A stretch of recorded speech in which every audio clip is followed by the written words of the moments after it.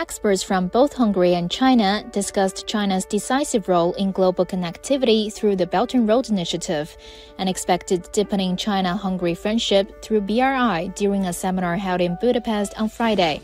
The seminar on promoting high-quality Belt and Road cooperation was organized by the Xinhua Institute, a media-based think tank from China. Many experts attending the seminar advocated for deeper bilateral friendship through joint efforts, especially within the BRI framework.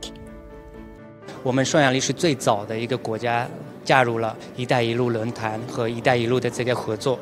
那我们现在认为，不仅仅是因为“一带一路”，而是因为我们匈牙利也有我们往东方开放这个政策，所以对我们中国和匈牙利之间的这个合作就可以各方面加强和加深。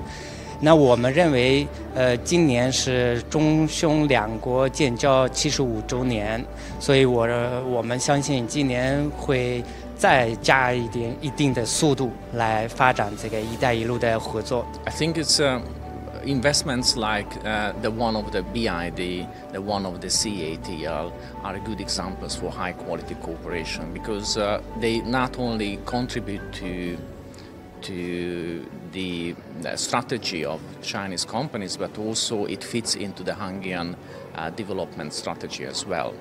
So we shouldn't forget that the Hungarian economy is mainly reliant on the automotive sector. And in this sense, we need this kind of investments in order to modernize, upgrade our automotive industry. So that's why Chinese investments are welcome.